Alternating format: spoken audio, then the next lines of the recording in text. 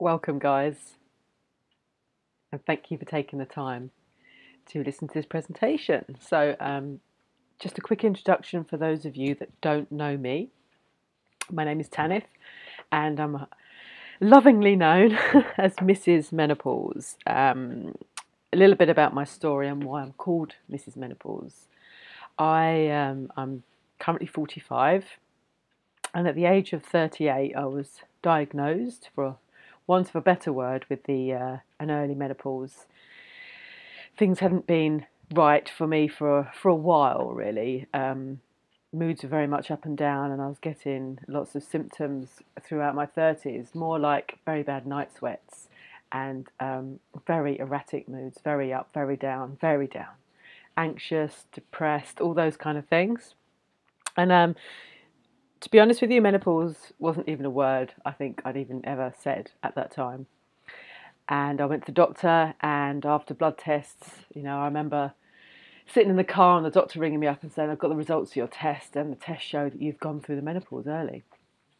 And I was astounded. I had no clue. It was a bit of a shock, but what I did then was to go away and to research, really, what this meant. What did this mean? What was happening? And what could I do to help myself?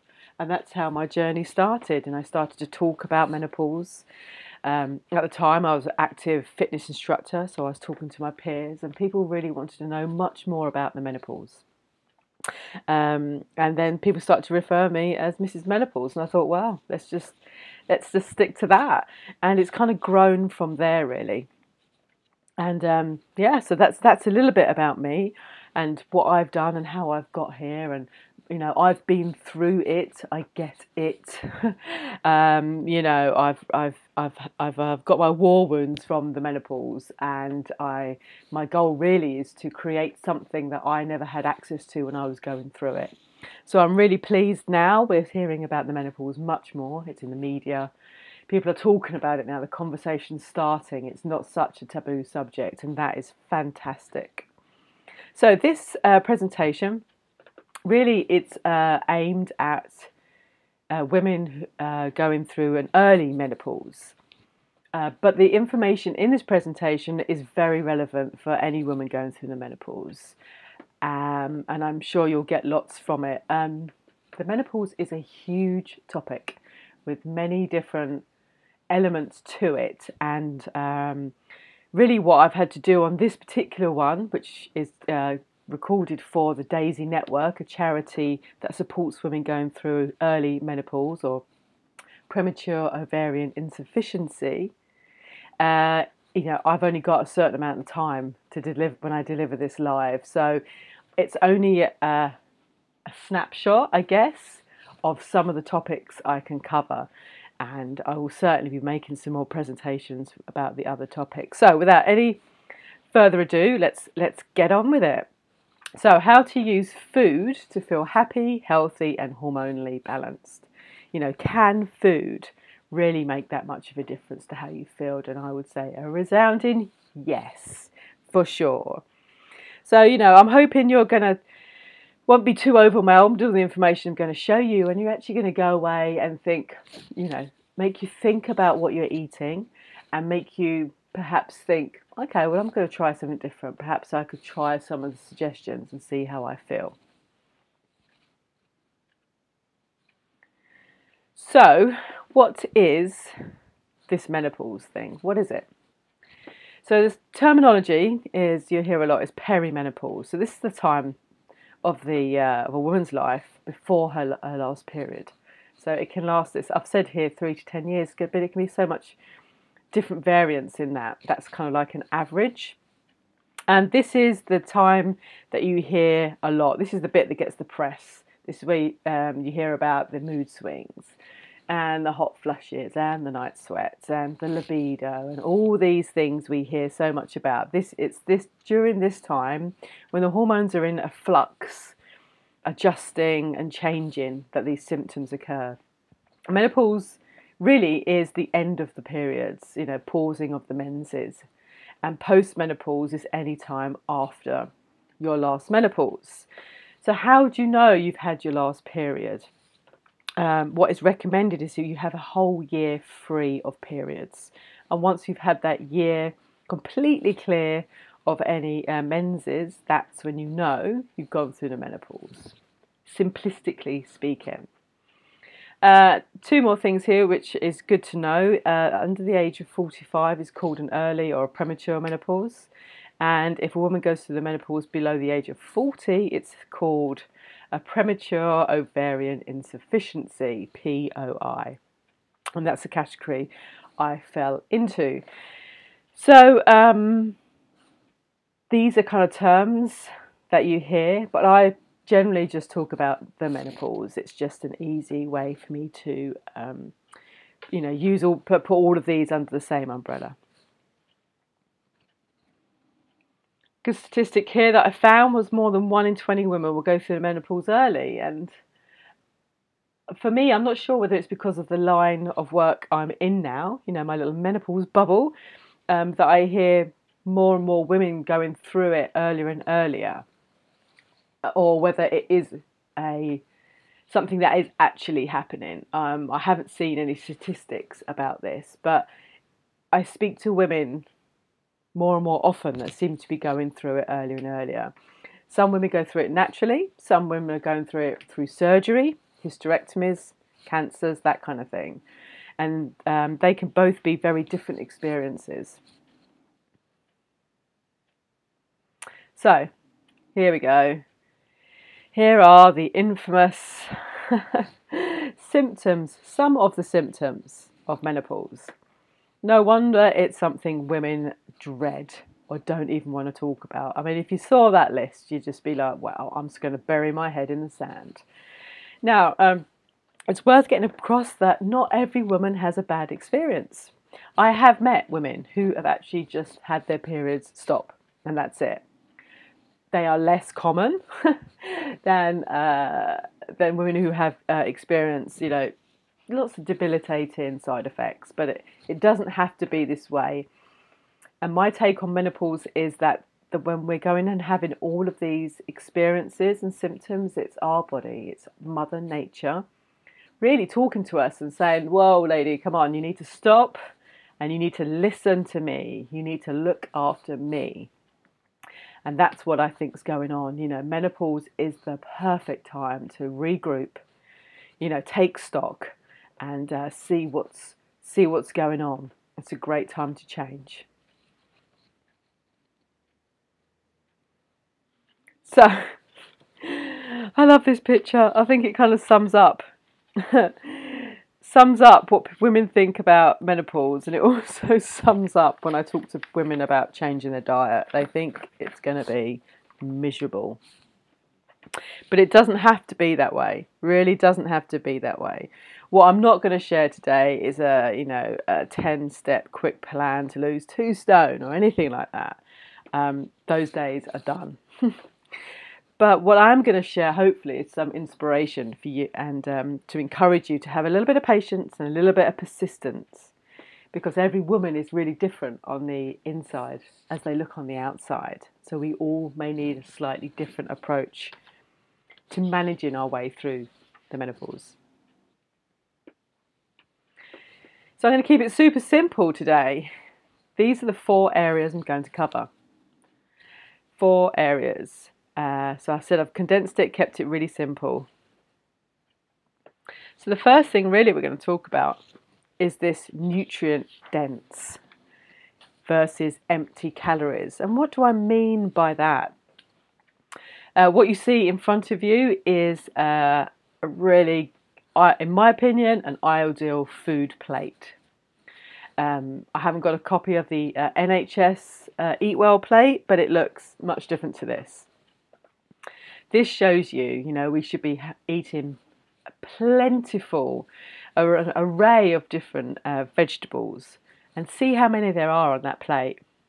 We can be eating a smaller amount of grains, whole grains ideally, and eating, good protein sources. There's a little bit of oily fish there, some lean meat, and some vegetable-based protein foods as well, and some really healthy fat. That would be an amazing plate. And if we could all kind of start to eat towards that ideal, you know, we would all be in a much better position. So nutrients, lots of women, like in my experiences, when I went through the menopause, I got terrible sugar cravings, and terrible sugar cravings. I craved it so much, and I now know why that was going on, because of the changes in my body. But what I used to try and do was stop eating the sugar. I used to put myself on diets and try and deprive myself and put myself on strict eating regimes, which worked only for a short term. But since then, what I've discovered actually is if you trying to crowd out the, I hate to use this terminology, bad foods, but to crowd out the foods that don't serve us so well, if we keep eating lots more vegetables and lots more whole foods, unpackaged, unprocessed whole foods, cooking for ourselves, really your body, it's a more intuitive, natural way for your body to eat, and it will naturally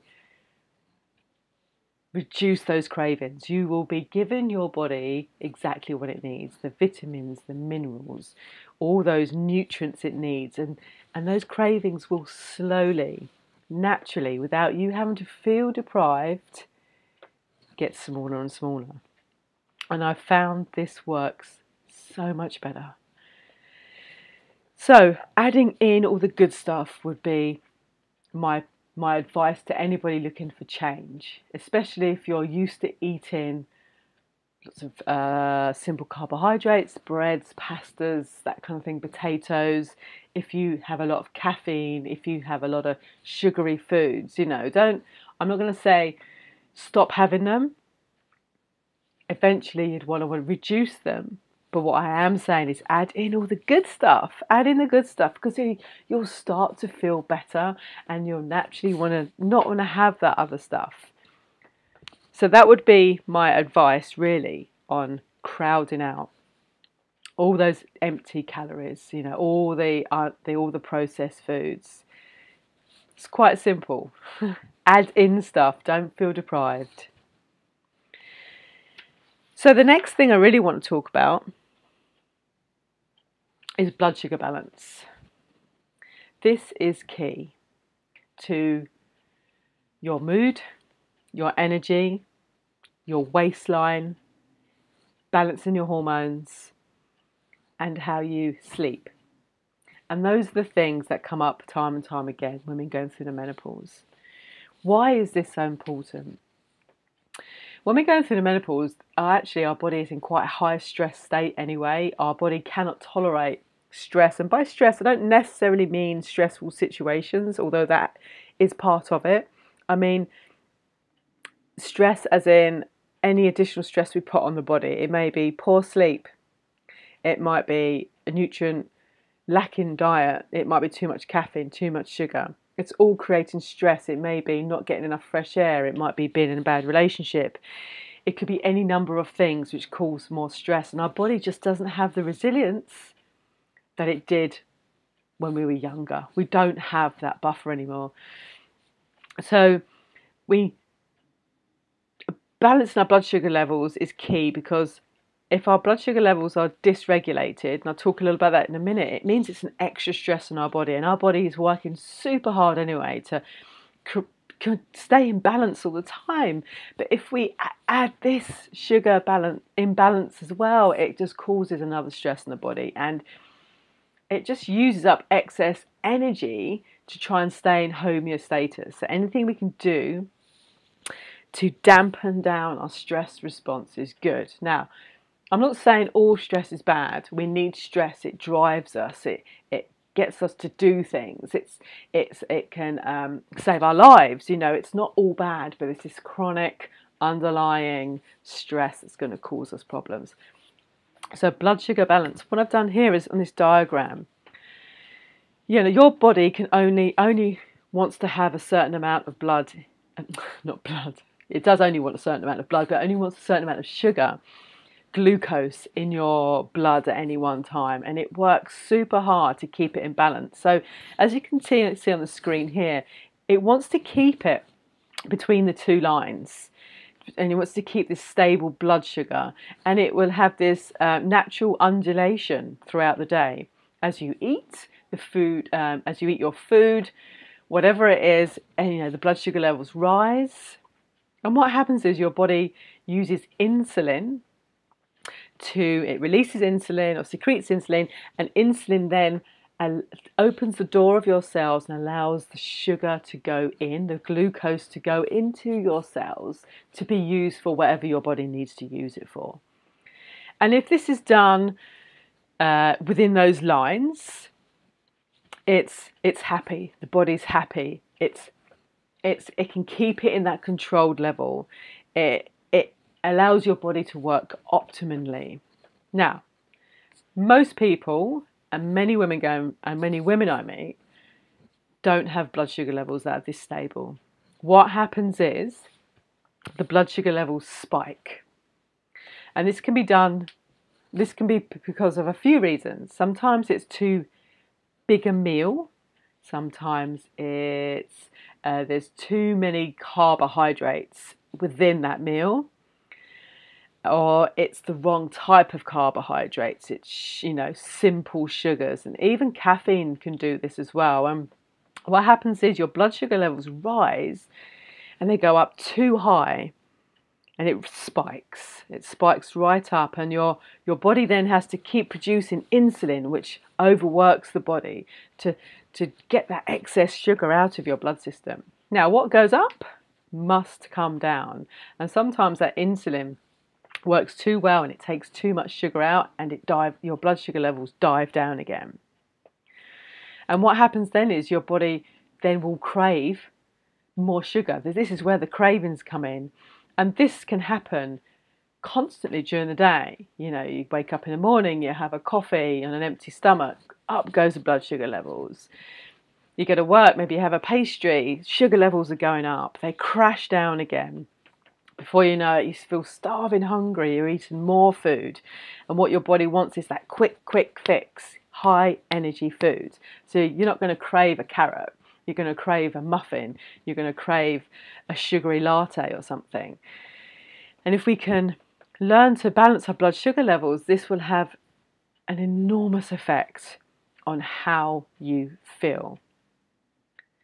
It will, if you can get this balanced, you'll have more energy, you'll sleep better, you may lose weight, and you'll just have it'll definitely improve your mood as well. So this is a really important thing to kind of get your head around. So what can you do? It just goes back to my previous slide of eating like this. Eating like this will keep your blood sugar levels stable. There are supplements you can take, but I'm not going to go into that. But there are other ways you can do it. Exercise is also key at keeping your blood sugar levels stable. So this is really a really important point to take on board. So I was talking about stress earlier, and if you think of stress, this is the impact it can have on us women. This is what it can do. This in my experience of working with women going through the menopause, I would look at lifestyle and a woman's stress load and a woman's body stress load, probably before I looked at anything else. Because there's no point me trying to change a really stressed out woman's diet and saying, here you go, here's a food plan, go and try these new recipes, It's just too much. I would look at lifestyle first, and I found that gives the woman, my clients, the biggest return on investment if they look at the lifestyle stuff. It's not necessarily the easiest stuff to look into. We have to be committed to making some changes, but small changes can have a massive payoff, really big payoff. So anything you can do to reduce stress is really, really important, especially going back to that blood sugar level. Reduce that, or stabilize that rather, will really, really help with all these different symptoms that stress can cause. So I've just jotted down here a few tips to help you with that.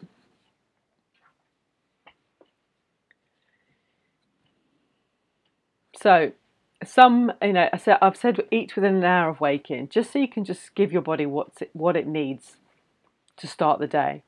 Yes, there's a lot of things in the media about fasting and overnight fasting, intermittent fasting, and there is a place for that. But if a woman is under stress, feeling crap, struggling to get out of bed, fasting may not be the solution for her. And I'm having to speak here, I'm generalizing here, because obviously each woman and her needs are very, very individual. Including protein with each meal will help blunt that sharp spike in the blood sugar levels. Including healthy fats in your diet is key. We're still thinking that fat makes us fat. Sure, we don't want to be eating loads of saturated fat, but eat the good fats, the olive oils, the oily fishes, the avocados, all that kind of, those healthier fats, those cold pressed oils really will make a difference. And again, it'll keep your blood sugar levels stable. Put here, avoid caffeine and empty stomach. Caffeine will also, someone explained, actually, I read something somewhere about caffeine. Caffeine doesn't give us energy, it just borrows it from ourselves. So all the time we're having caffeine, it's not giving us energy, we're actually borrowing it from ourselves, and at some point we have a payoff from that. It means we're gonna feel more tired because of the caffeine. So it's like we're taking it out of our energy bank. So be careful on caffeine, especially in an empty stomach, because it goes straight into the bloodstream and produces that cortisol hit, and that can affect your blood sugar levels too. Don't skip meals or get too hungry. And I've put there hangry. That's me. My blood sugar levels are out of balance. If I get too hungry, don't bother talking to me. I get hangry. Everybody knows, if I'm too hungry. So don't skip meals. Make sure you're having good, healthy meals. Get those vegetables in, get those nutrients in, and avoid kind of snacking throughout the day. Have a healthy snack to hand. Be prepared. If you work in an office, make sure you've got some nuts and a little bit of fruit or something you can eat, just so you can stop those crashes, especially if you're new to this and you're just adjusting your blood sugar levels. I've put here, swap simple carbohydrates. So things like your white pasta and white rice and white bread, all the beige types of foods, pasties, whatever, cakes, all of that stuff. Just try swapping them to start with for healthier options. Maybe some whole grains. Try that for a change. Just start swapping it around. Start maybe making your own cakes. You can make them more with almond flour. So it's just starting to swap rather than that feeling deprived, that whole diet mentality. And this is key, rest. Most women I know are just go, go, go, go, go. They wake up, switched on, caffeine, bang, through the day, busy, busy, busy, busy, busy. Come the evening, glass of wine, needed to wind down. And we live in this crazy busy, switched on world. So anything you can do to unplug, disconnect, is going to be great for you. For me, getting out in nature is my fix. That's kind of where I go to connect, get out there with my dog and get out and walk. So whether floats your boat, give it a go. Just really, it's just worth the investment in time. I know we don't think we have the time, but it's paying into your bank, into your health and well-being bank. And I've put here exercise. Really, it does really help with your blood sugar levels. It will just, one, it'll make you increase endorphins, and also it does have this balancing effect. I'd probably recommend a mix of different exercise, with either a bit of yoga and Pilates, and if you like it, kind of maybe aerobics, dance type stuff. But I probably wouldn't suggest doing any massive training, regimes, nothing too long in endurance. Depends how fit you are, depends where you are. Again, I'm generalizing, but it's better, I think, to exercise for less time, half an hour, a few times a week maybe, and then going out for walks and that kind of thing. For women going through the menopause, that's what I think would work better. Great. Okay, so I've put here some foods that actually support the menopause. There isn't any like magic foods to take, particularly, I don't think. I think it's common sense. I think we all know what a healthy diet kind of looks like. We all know what's good for us and what's bad for us. We've all hopefully felt maybe what makes us feel good, what doesn't make us feel good, what makes us feel like we're, addictive kind of eating, and what makes us feel nourished. But I think there's just a few things we just perhaps need to focus a little bit more on as we're going through the menopause. So, phytoestrogens are found in some plant-based foods: lentils, beans, chickpeas, soy, and flax seeds. Soy, you want to make sure it's fermented kind of soy, miso, tempeh, that kind of stuff.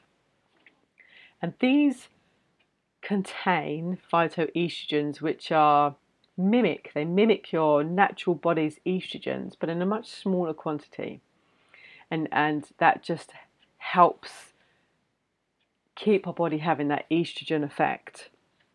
These are foods that most people will be like, oh God, how do I cook these? But there's so much information on good old Google. There's so many lovely recipes. Lentils, you could start by adding that into your normal food. So I don't know what you're making. Chili con carne, for instance.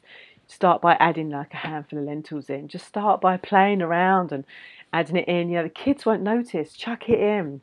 It's so good. Omega-3 fatty acids are really important too. They're anti-inflammatory, which is super important, especially when we're going through menopause, which I'm going to talk about why a little bit more in a minute. We need to reduce this inflammation. It's the root of many diseases. So oily fish is good. Flax seeds are good.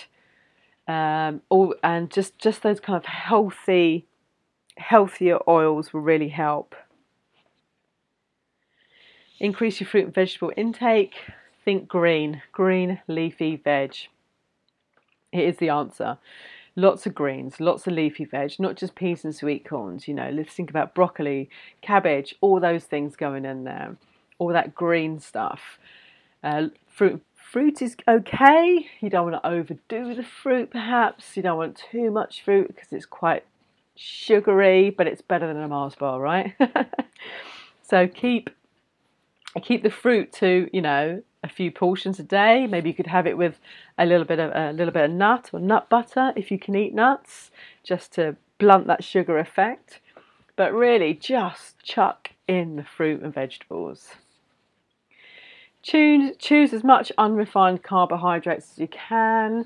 Experiment, go out there, look down that whole food aisle, that tiny little whole food aisle in the supermarkets. Beans, pulses, brown rice, all those kind of things that you might think, oh, looks a bit weird. Give it a go. Just start playing around with them. Get some ideas for recipes, and you really will feel the difference. You'll feel, when I eat more like this, I feel much more grounded. I feel calmer.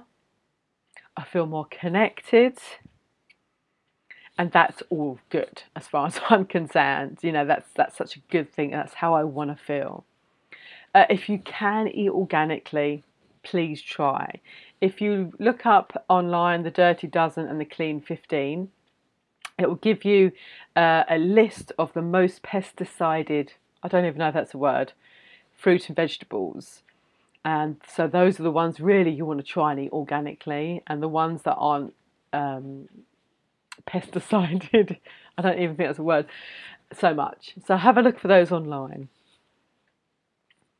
Keep hydrated. We know this, we hear about this drinking water. Some people don't like water. You can add things to water. You can add lemon, you can add mint, you know, you get those little funky bottles now you can put stuff in.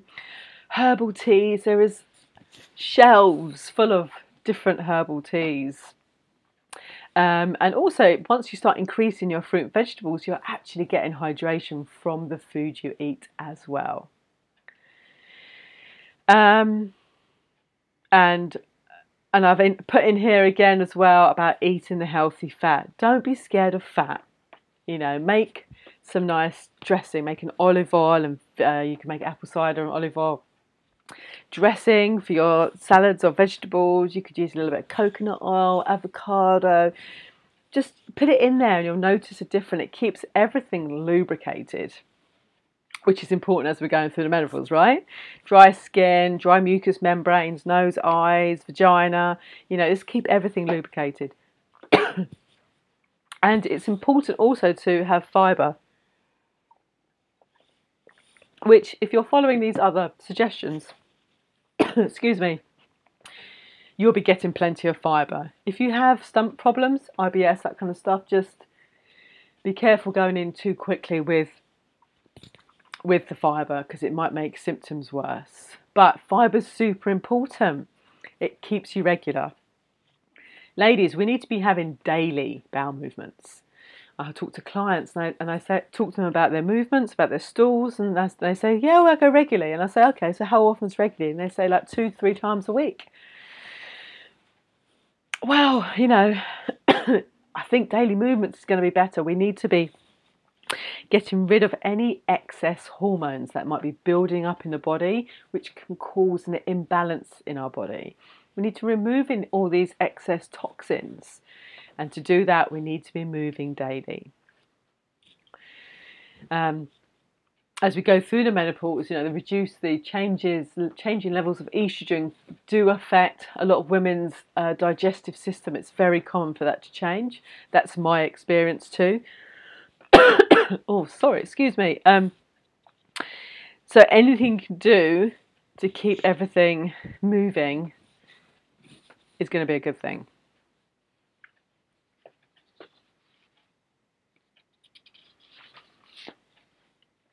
So the last thing I just want to talk about really on eating is how we eat. You know, we've got a lot of information about what we should eat, but perhaps not so much about how we eat. Again, I think it goes back to our busy lifestyles, eating on the run, eating in the car, takeaways, fast food, and eating too fast, not chewing our food properly. And, you know, there's that disconnection actually from what we're eating. And have you ever had that experience when you've eaten, when you've been distracted, you've been reading something, you've been scrolling on your phone, or you've been doing something else, and you've got to the end of whatever you've eaten and it hasn't really registered? You know, the brain is involved in how we eat and what we eat and our satiety levels, you know. So it's really important, as well as focus on what we eat, it's how we eat. I try now to sit quietly without any distractions and sit and chew my food really well. Your first place of digestion is in your mouth. You know, there's enzymes in your saliva that start to break down certain types of food, and that's where it starts. So I would urge you to slow down your eating. I've always been a terribly fast eater, bolting my food down, you know, and I eat too quick, and then I overeat, and then I feel really stuffed, and you know, just that affects my blood sugar levels, and that cycle goes on. So this is an area that I really have to work on, and it takes practice, and it's a bit boring at first, and it feels a bit weird and uncomfortable, but I encourage you to persist with it.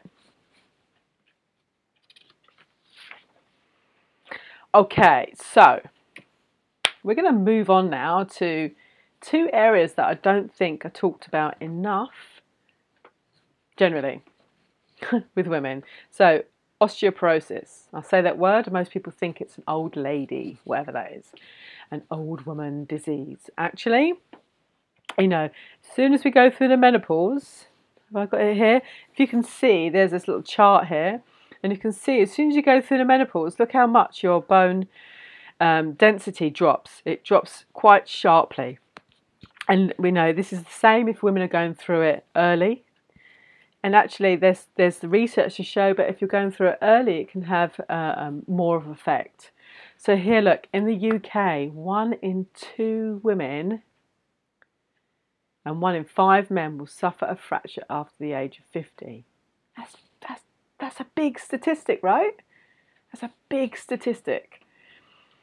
And once, you know, once we get into that fractures and getting into falls and that kind of thing, you know, this actually, as we get older, increases our risk of death. You know, this is serious stuff.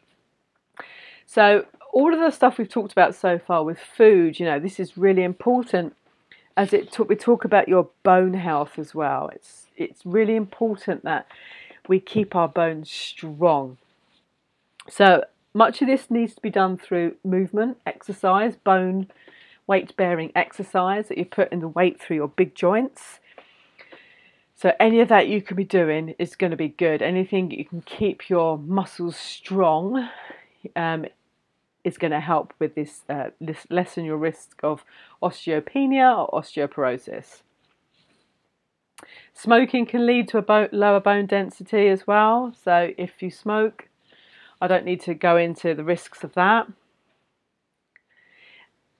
And it's just worth looking at these, what it says here about just what we need to do with our bone health. We need to really increase our bone density. Really important as we're going through the menopause. You know, we really want to keep our bones strong. But the statistics are high, and I don't think it's talked about enough for women going through the menopause, what happens. And if you think now how much longer we're living post-menopause, you know, if we're going through our menopause, average age is in our 50s, we could be living 30, 40, 50 years post-menopause. And we don't want to be at risk all that time of bone fractures and being hospitalised and that kind of thing. And that is the reality. So what can you do to keep your bones healthy? Calcium.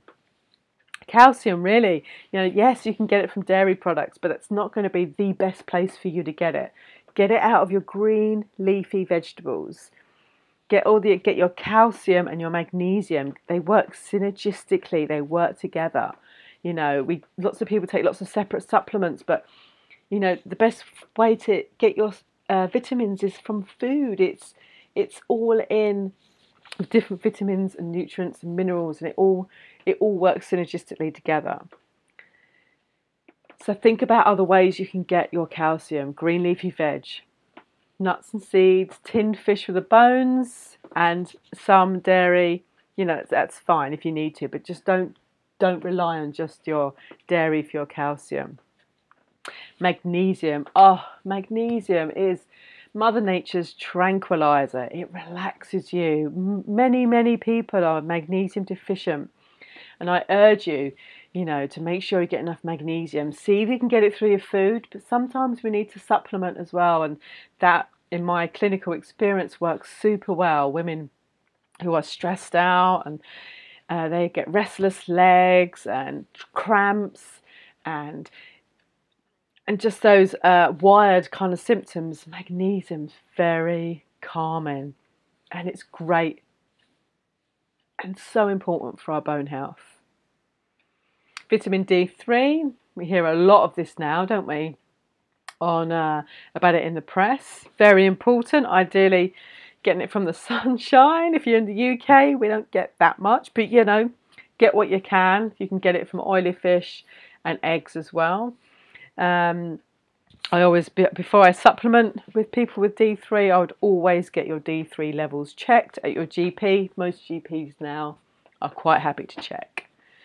Vitamin K. Don't hear that much about vitamin K, but it's required for the mineralization of the bone.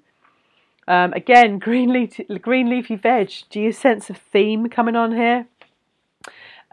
Lettuce and kale, that kind of stuff is going to get you vitamin K. Boron is something that we don't really hear that much about, but again, it's a vital mineral that's going to help with your bone, and you get that in, look at that, fruit and vegetables. Zinc, super important, really good for balancing, good for your blood sugar level balance. It's good for your skin, and it's also important for the protein matrix, the matrix within the bones. And you can get this from fish, whole grains, pulses, and legumes. Phytoestrogens, again, here they are, you know. Use those nature's natural estrogens, and we've talked about that. Fermented soy products are really good for that, as are other legumes and beans. Now, this is the only time here I've talked about reducing foods, because I'm a big believer in adding in lots of foods before we take away. But bone health, reduce fizzy drinks. The fizzy drinks can actually,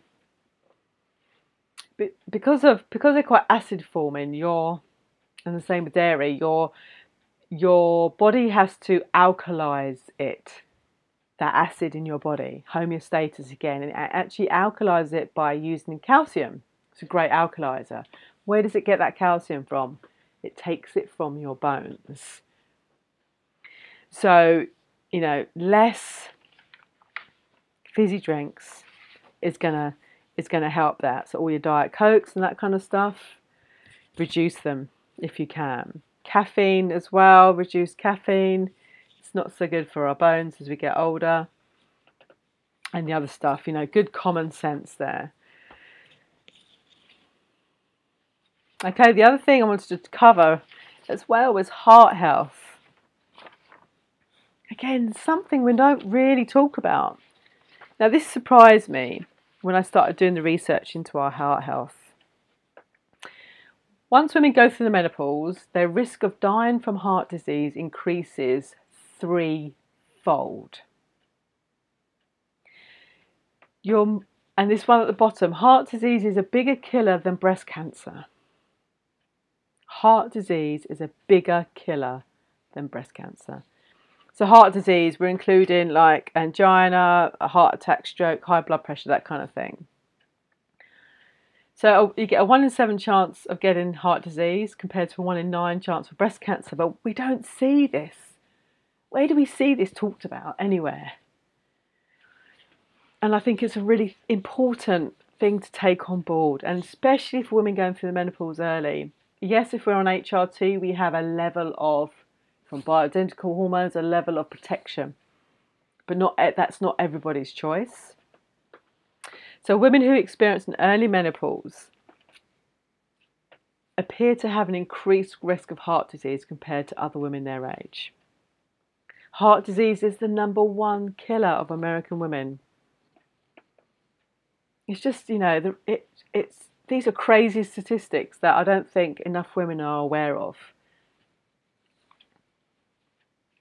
Well, I'm not quite sure what's happened to this slide.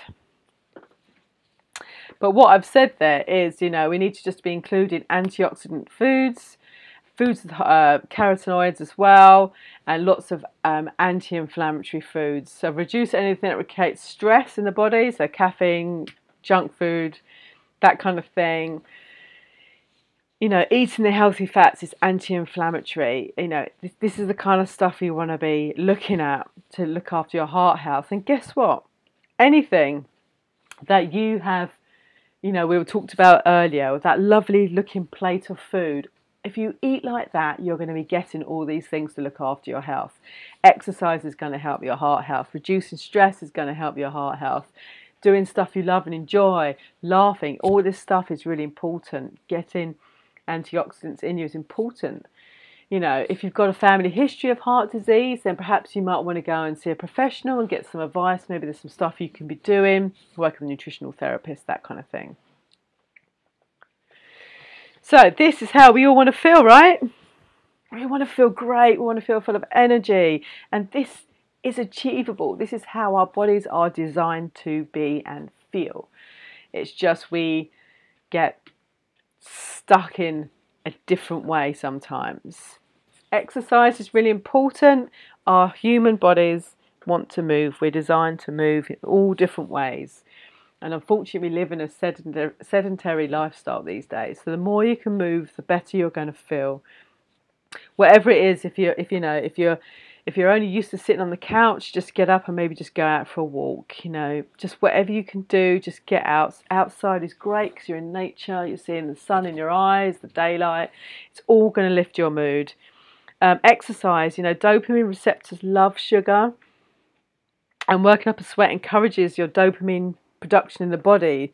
So this actually makes you crave healthier foods after a workout. So exercising makes you want to be healthier too. And we all want to feel like that. Now, you might have noticed a common theme in this presentation today: green leafy vegetables. I actually grow this in my garden. I love kale. It's so good for you. I know not everybody loves it, but please, I urge you to eat more vegetables. Half of your plate should be vegetables. Just eat it all up. It's going to make you feel amazing. There's many other considerations with menopause, thinking about how your liver functions, your digestion, thinking about perhaps supplementation, different areas you could look at. But I've just kind of gone over what I feel is really important, particularly when we're talking about going through an early menopause. And the last thing I want you to think about is self-care is the new black. Menopause really is the time to look after yourself. Your body's been able to put up with years of, I'm going to say abuse, that's probably not the right word, but it's been very tolerant. It's been very tolerant maybe of the poorer diet or the too much alcohol or not getting out enough. But as we get older, it's less tolerant. And this is our time, really, to look after ourselves. And we have to take that responsibility on ourselves. And it may feel selfish, but it's not. It's important. We have to look after ourselves before we can look after our others. And we have to put our self-care higher up the list. It's so important. Because nobody else can do it for us, right? We have to be able to look after ourselves. So really, that's it. Nutrient load, crack on, put the good vegetables in, fruits, lean proteins, oily fish if you can, healthy fats, keep hydrated, common sense stuff,